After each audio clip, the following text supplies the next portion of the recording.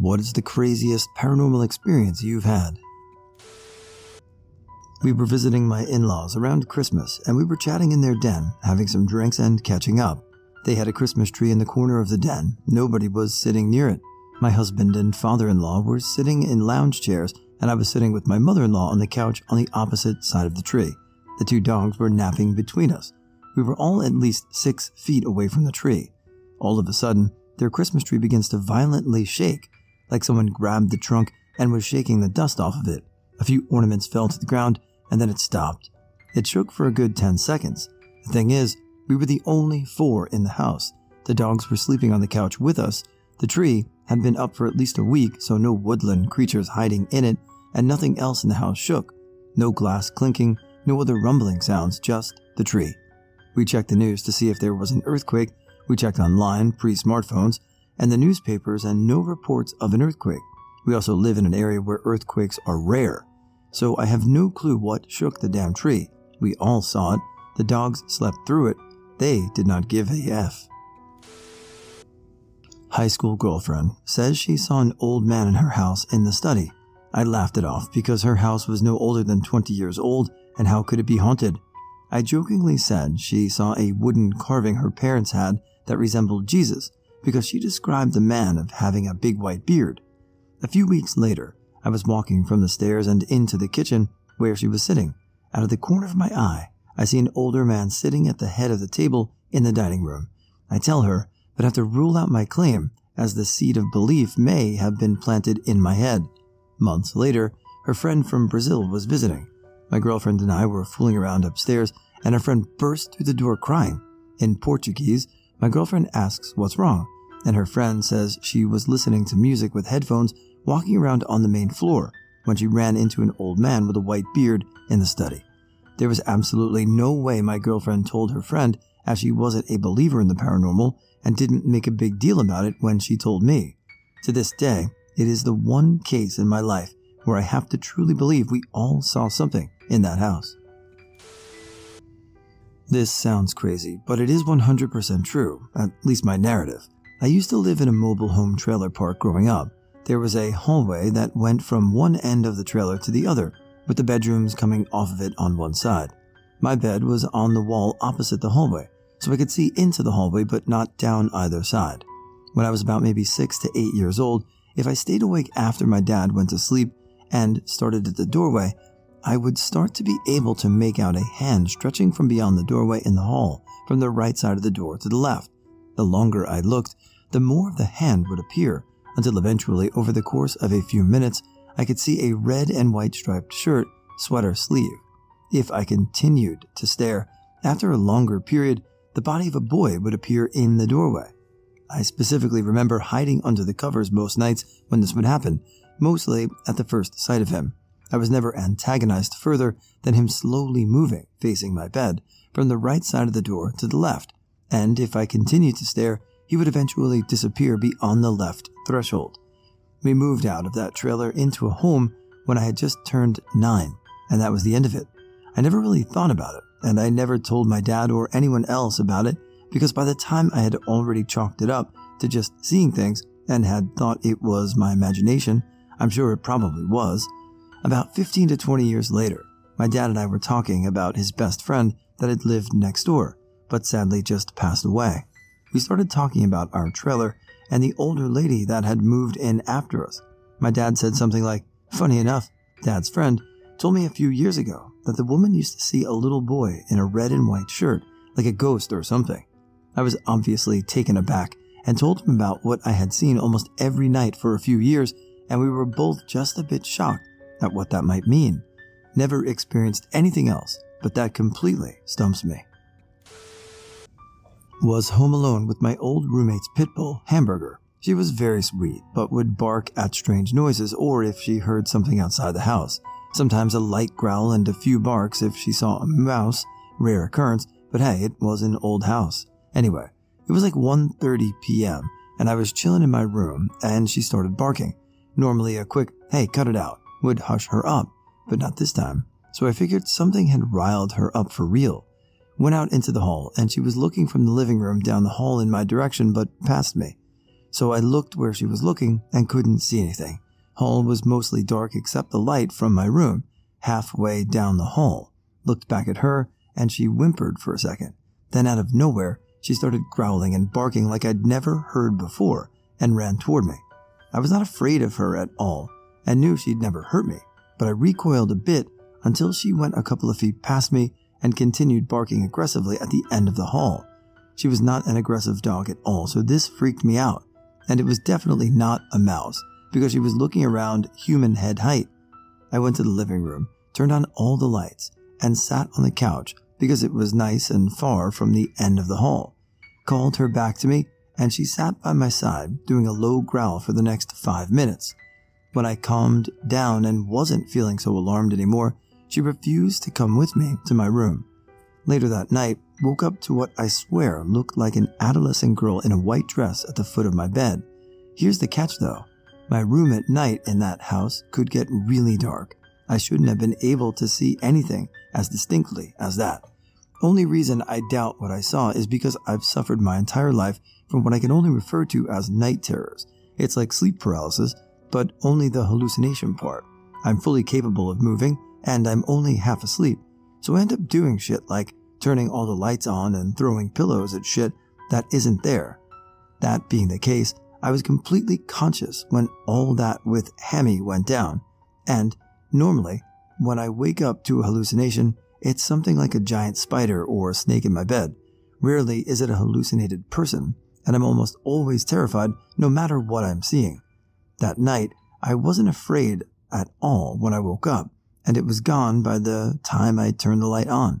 Never told any of my roommates, and I've never told one other person before.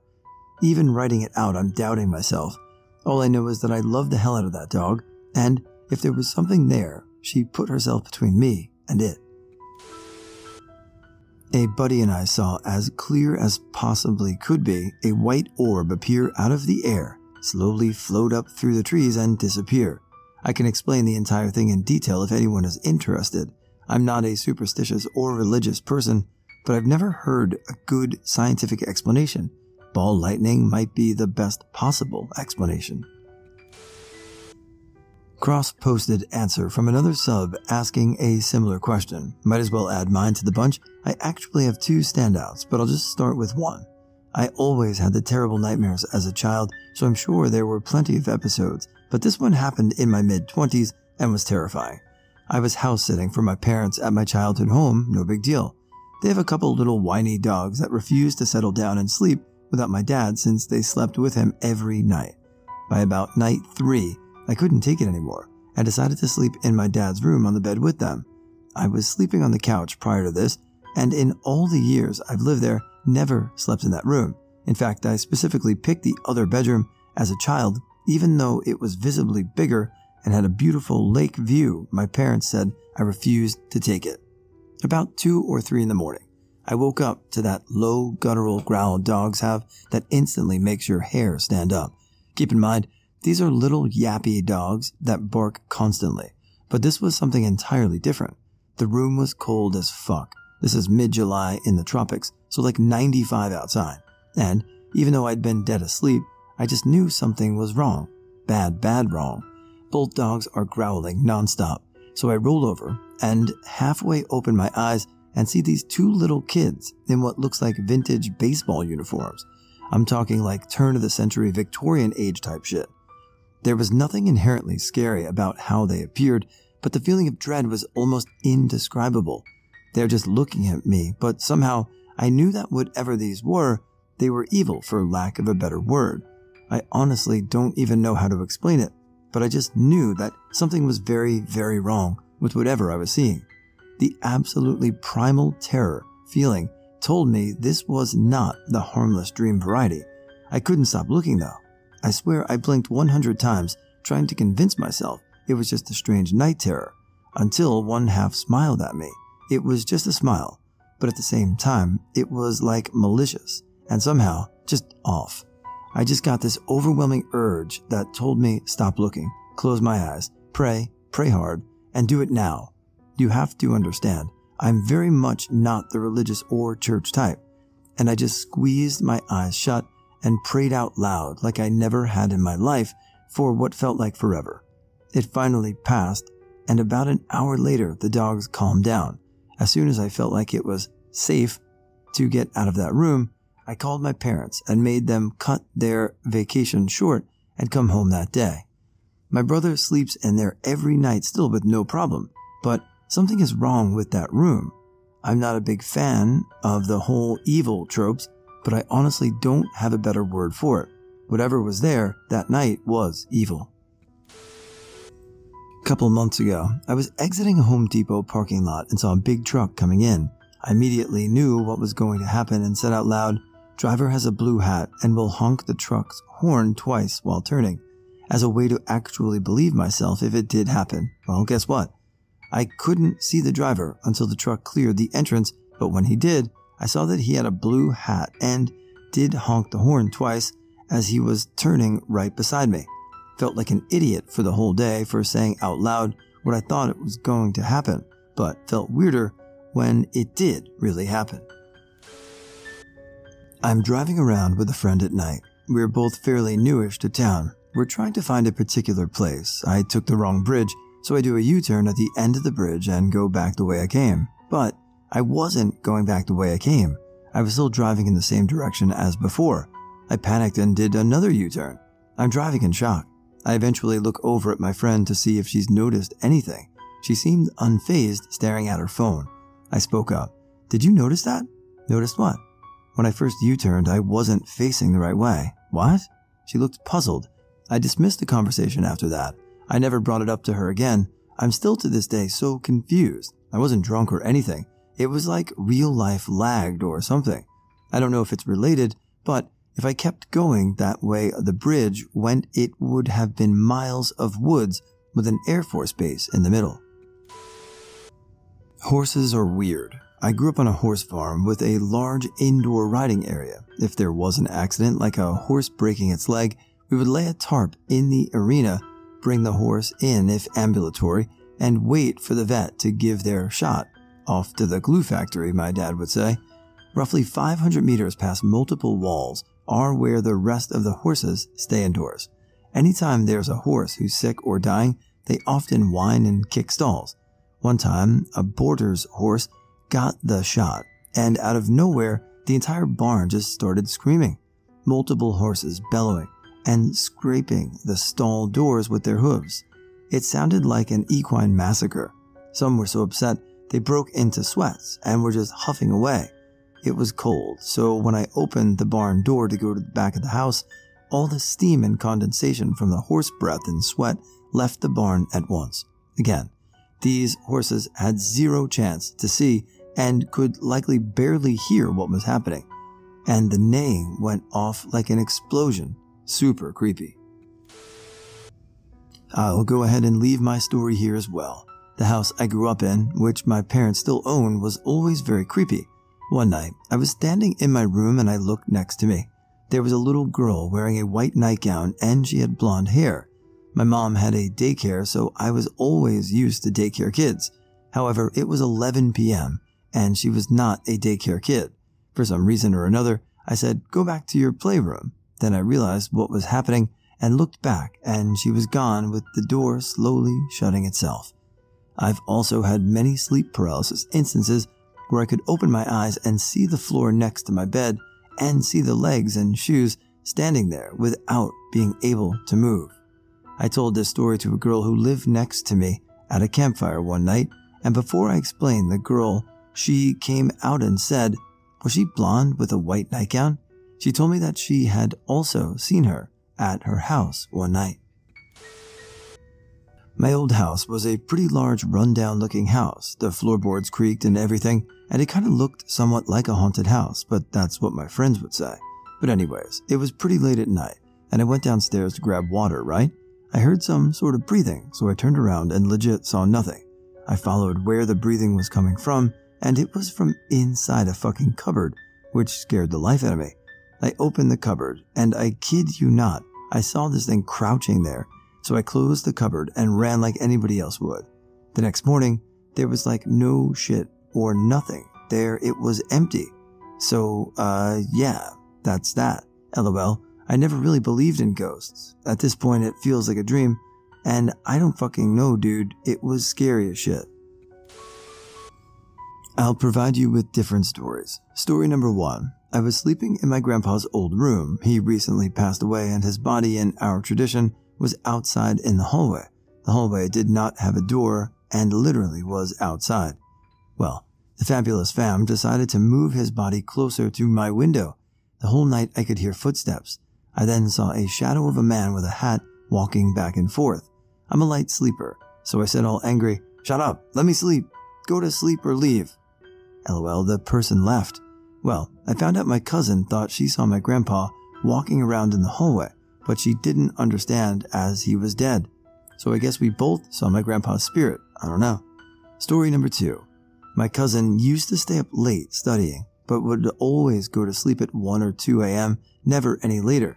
In Mexico, we have our showers and bathrooms outside of our house, so she had a habit before going to sleep to take a shower. Well, before she stepped out, she saw this lady in all black walking towards my grandma's room. She thought it was my grandma and followed, without saying anything because my grandma is slightly deaf, so no point in calling her. She went inside. Nothing. She then heard in the kitchen stuff moving. She goes in. Nothing but the door on the opposite side open. She goes in to close the door. Then walks back to the original door and closes it as well. But before she did, she saw from the corner of her eye the same lady but standing inside. At that moment, my grandma comes out of her room, pulls my cousin inside, and tells her she got lucky, the lady didn't get her. My cousin was confused and didn't go to sleep or take her shower. She stayed in my grandma's room. Well, later on, my aunt opened the kitchen, and on all the windows there were finger marks from inside, like someone was stuck trying to get out. It's not crazy, but I think it's the only one I've had, so it was morning, and I was laying in bed still. My eyes were closed, but I was very much awake, just didn't want to get up yet, you know? I then heard a female voice say, "Oh, there she is." Brief pause, then a quiet gasp. That made my eyes open quite quickly, and I looked to my door to see if my mom had come into my room or something, but no one was in the basement.